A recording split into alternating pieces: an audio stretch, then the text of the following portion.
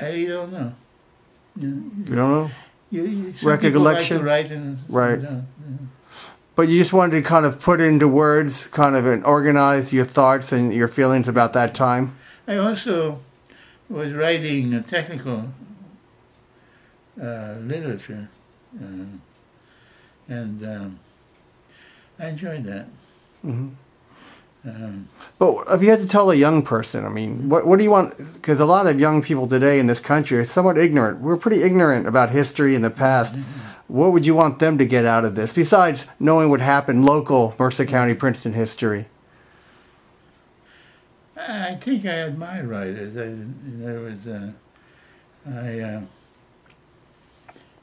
you tend to try to do what you think is honorable and good, and to me, writers have a purpose.